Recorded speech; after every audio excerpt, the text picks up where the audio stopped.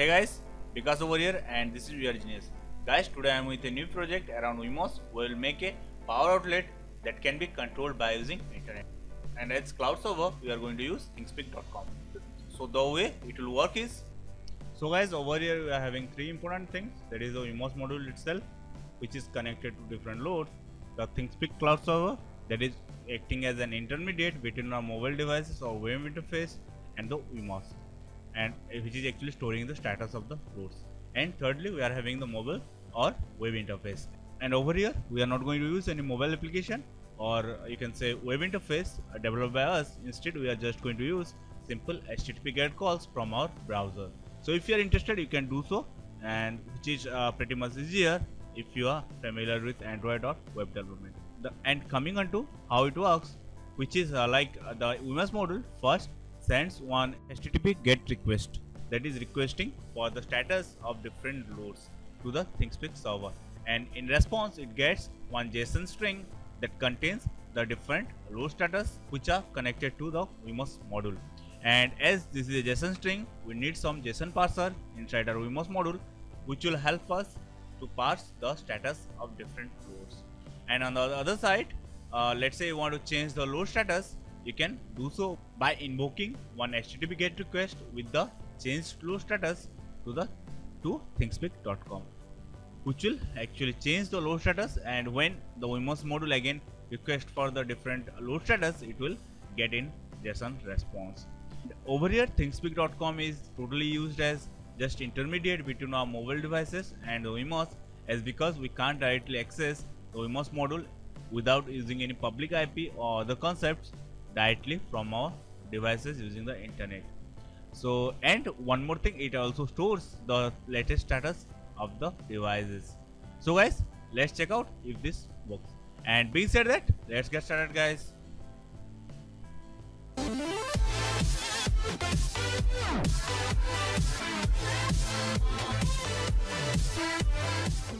So guys, let's first check out the schematic and we'll see how to connect the components that we are going to use in our project. So over here, the main thing is the WeMOS that we have connected, and around it like other components are connected. The WeMOS is powered by 5V supply that we are getting by using one buck converter that we have connected from the 12V supply that we are providing to the relays over here. And this 12V we are getting from the 230V mains by using some adapters, or you can use like SMPS modules for that. Now coming on to relays, relays are being driven by WeMOS module by using ELN2803 relay driver, that is nothing but having Darlington pairs inside it. So one end of the ELN2803, that is the input side, is connected to the D1, D2, D3, D4 pins of WeMOS. Actually we can connect any way you are interested in, and the other end of the ELN2803 is connected to the relays. And over here you just need to take care, if you are connecting your inputs to in 1, in 2, in 3 and 4, you have to connect the relays to the respective output pins. And other side of the relays are made common and are connected to 12V supply. Then we need to connect the ground pin of ELN2803 to the common ground pin. With that, we are having 4 LEDs that shows status of different sockets that we have received from the thingspeak server. So if the LED glows, this will show that particular load or particular socket is on. If it is not glowing, then it simply means it is turned off. So, and over here I have connected 4 LEDs by using some resistor to the WeMOS module. And over here I have used 120 ohm resistors in series with the LEDs. And those LEDs are again connected to D0, D5, D6 and D7 pin. And over here no relay is mapped to particular LED, so it always depends upon the sketch you are using and the physical connections that you are making. But you can think of like LED 1 is for the relay 1 and LED 2 for relay 2 and so on. So with WeMOS we don't need any other connection apart from the LEDs and the ELN2803. So let's see how to connect and assemble everything physically. And after that we'll check out Arduino sketch and we'll see how to connect to internet and we'll see how to control the loads from thingspeak.com. So guys, as I said, we are going to make this project around WeMOS module, and to power everything I'm going to use this LED driver module that is rated at 12 volt and 1 amps. And to power the WeMOS module I'm going to use this LM2596 based buck converter that is going to give an output of 5 volt, and along with that I'm going to use 4 LEDs to show the status of the sockets. And coming on to the sockets, I have used 4 sockets with one wooden panel that I have already mounted, and these 4 sockets will be controlled from the internet.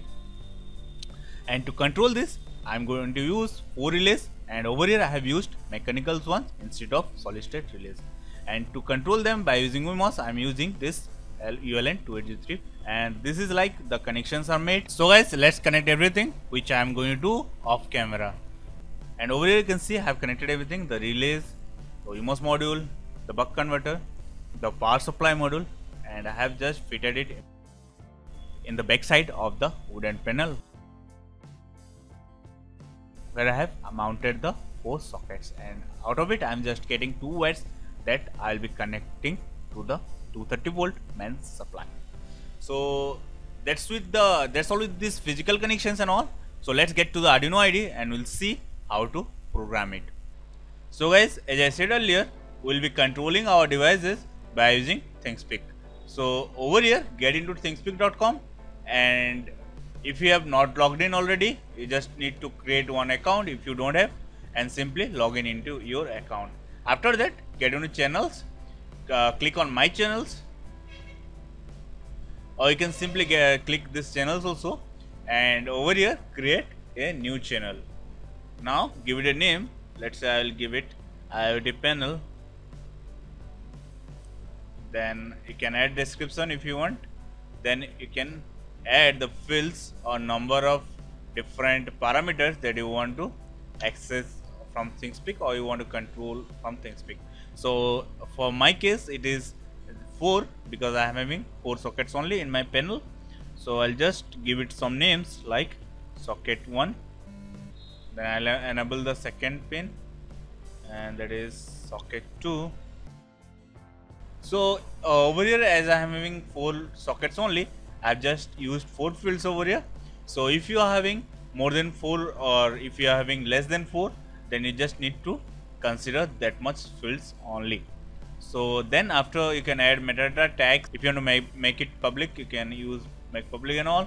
We'll not get into that, and straight away click on save channel. Now we need to copy few things over here like the channel ID. So just paste it. This is the channel ID. Then get into API keys, and we need to copy the read and write API keys. So first one is the write API key. So we just need to use these 3 things in our sketch. So over here that much only. If you want to go through documentation for APIs and all, you can go through the documentation over here inside support.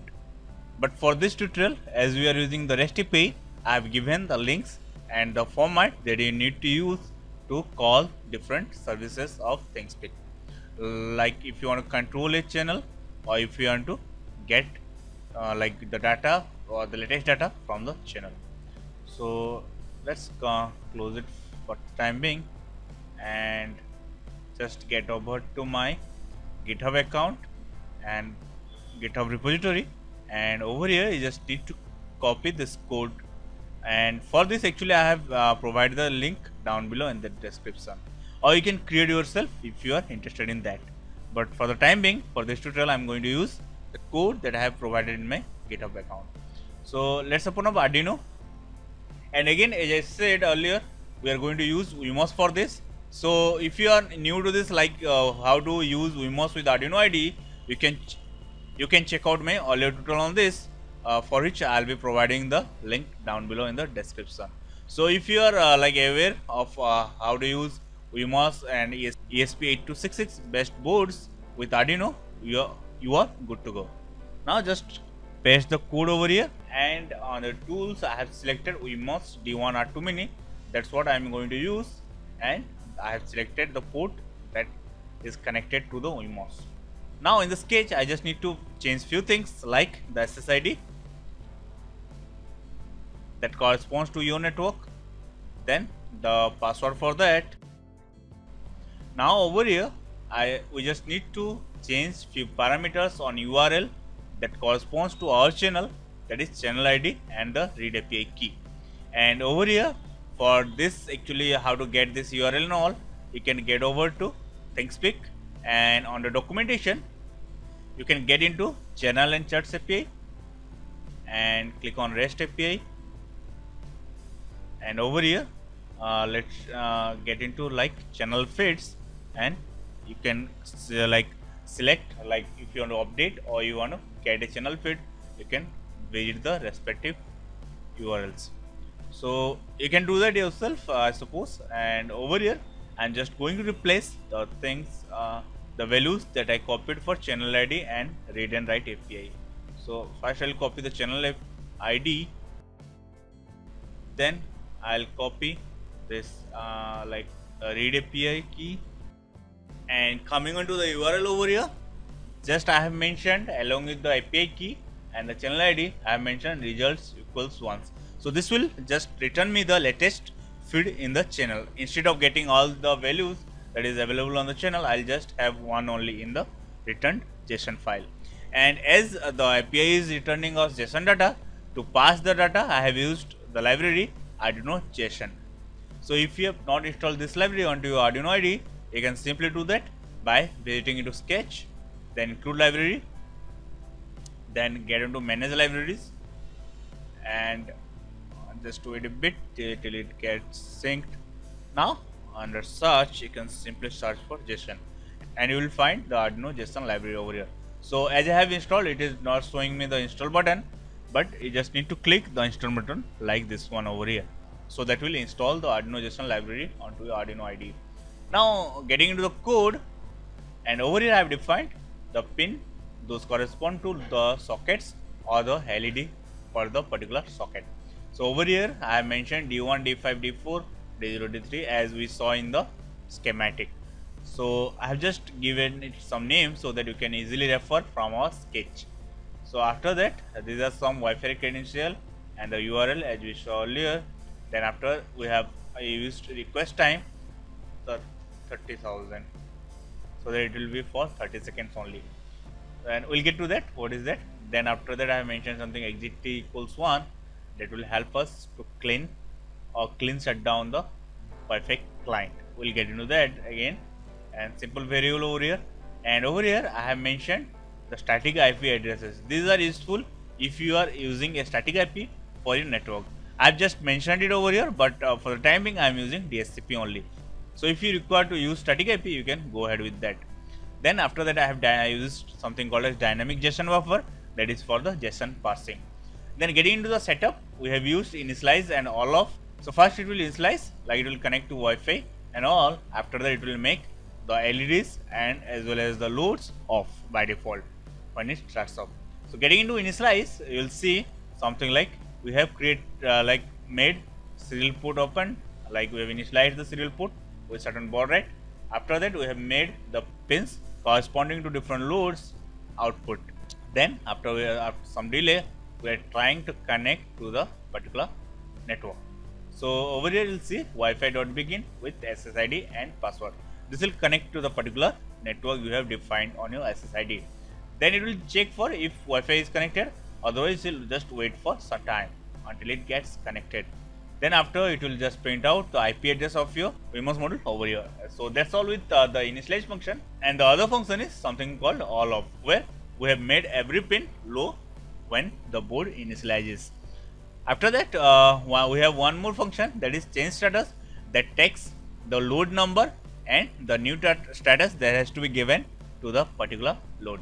So I have used simple switch case over here to control particular load.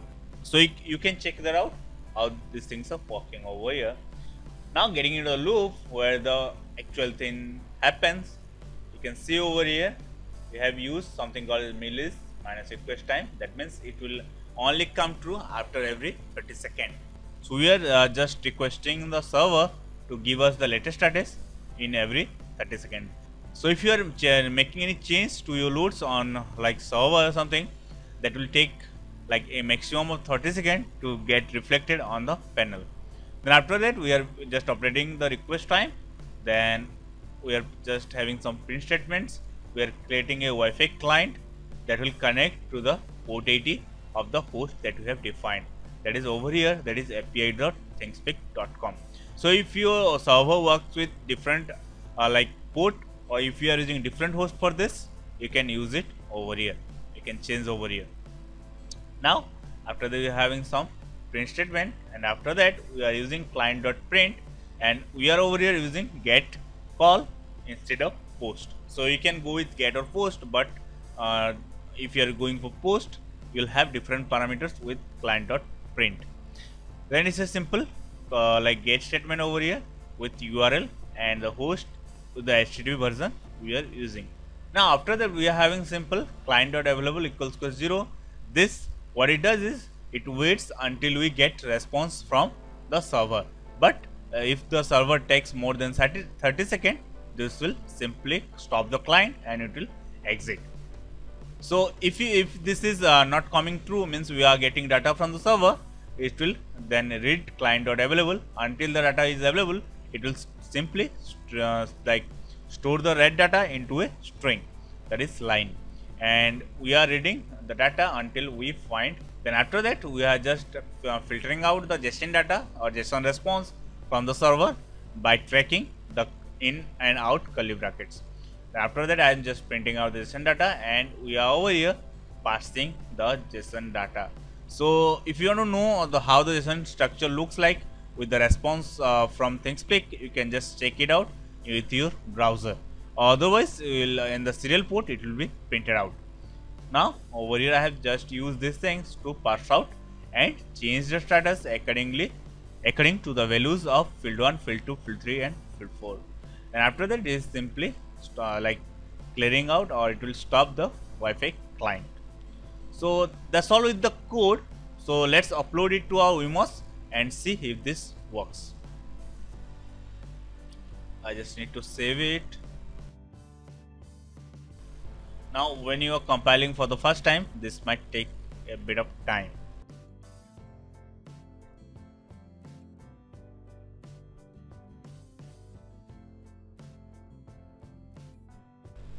Now let's open up the serial port over here, and it is trying to connect to the network.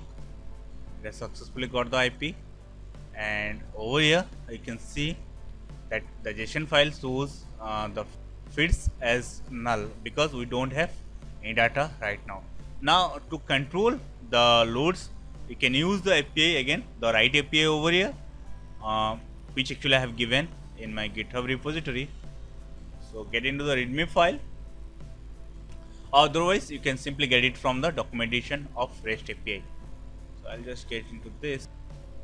Now over here copy this URL, and as I said, I am having 4 fields over here. So if you are having different load, you can change accordingly. Now just change the write API key with the API key that we have got from our channel, and I am making all the loads off. Now let's see if in the latest JSON response the fields getting changed. Till now it has not received, so let's wait for one more iteration. Yeah, you can see over here it has responded with field 1 0, field 2 0, field 3 0 and field 4 0. Now if you want to change the load status, you can change the value that the field corresponds. Like if you want to change for load 1 or the socket 1, I'll just use 1 instead of 0, and you can see the load status will get changed. Now let's get into the Arduino terminal and see if the value is getting changed. Till now again it has not received, so wait for 30 seconds in worst case. Now I can see it has responded with field 1 value of 1, and accordingly the particular socket or LED will get turned on. and getting into the right or the control URL, you can call this URL from any app that you want. Like you can make your own Android app, or you can use some apps those allows you to make HTTP calls. And over here that is get call. So you just need to simply copy this URL and you can add your buttons or something, and whenever you visit this URL with field 1, field 2, field 3 and field 4 values, and according to the values mentioned over here like 100 or whatever, that the loads will be controlled accordingly depending upon if it is 1 or it is 0. If it is 1, it will get turned on. If it is 0, it will get turned off. So other than 1 and 0, it will not accept any value. So you have to be careful about that. So that's all with this, guys. I hope you have enjoyed this, and if so, please hit the thumbs up button, and if you have not subscribed yet, you can definitely subscribe to my channel for latest updates. So see you next time with my next video. Till then, goodbye.